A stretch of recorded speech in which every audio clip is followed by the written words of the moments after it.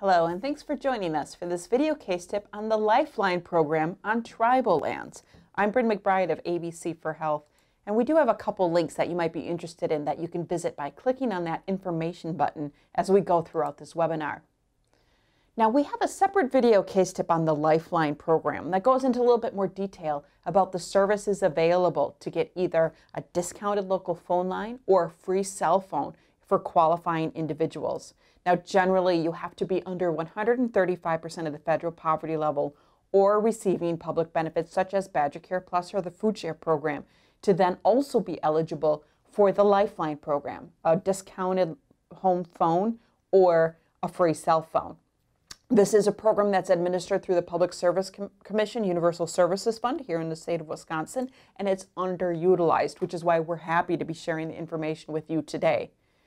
We're bringing you this separate video case tip today because there are enhanced discounts for individuals that live on tribal lands. If you live on tribal lands and you wish to participate in the Lifeline program, the discount on your home phone line is going to be almost triple what it would be if you are not living on tribal lands. We want to make sure that if you are working with folks that live on tribal lands, or you yourself live on tribal lands, or have friends or family close by that do, that they are aware of this great resource and the service provided by the Public Service Commission. There are even enhanced benefits available if folks are particularly low income. It's worth calling and inquiring about this program on tribal lands. There is also a link-up program. Now, this program has been halted by the state of Wisconsin. It traditionally gave a discount on that hookup of a phone line. Used to be a $50 charge, a discount off the charge. If you're on tribal lands, it's a $100 discount on the installation. Wisconsin has halted this program, but if you find that you need assistance with a phone line hookup, you can still call the Public Service Commission and see what kind of discount or options they may have available. They might be able to still provide some assistance. Now, it's important to remember there are some limitations on the Lifeline program. First of all, it's a one per household benefit. One either discounted phone line or one free cell phone per household. You also only could receive one link up or one connection fee discount per household, whatever that might look like based on the conversation you have with the Public Service Commission. And again, just a reminder, it is an either or, either the free cell phone or the discounted phone line. You can't take advantage of both of those services. Why is it different on tribal land? Some people have asked, well, first of all, let's think about the low rates of usage.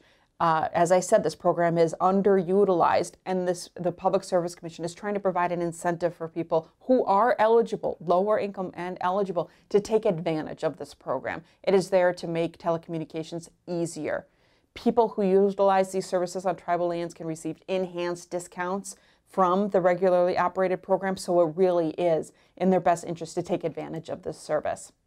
Again, I said that if you're eligible, you will be under 135% of the federal poverty level or participating in one of the following programs such as Badger Care Plus, W-2, Food Share, the free lunch program at school. Something to definitely look at. You can apply online. You can start your conversation at the Public Service Commission website. You can also call your local phone provider and inquire about the Lifeline program. Any local phone service provider will have knowledge of whether or not they participate in the program and if they're the right place to start.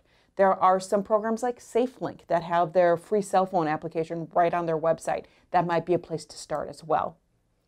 Do you have to renew your coverage? Yes. This is something that you will touch base on annually, mostly to verify that you're still eligible, if you still fall under that 135% of the federal poverty threshold, and if you are still living on tribal lands. Now, here are some of those websites I mentioned. The Public Service Commission website. There's also a telecommunications assistance program, an equipment purchase plan. If you need telecommunications devices in your home because someone in the house has a disability, there are separate programs that make that available, and we provide information to that as well. Thanks for joining us for this video case tip.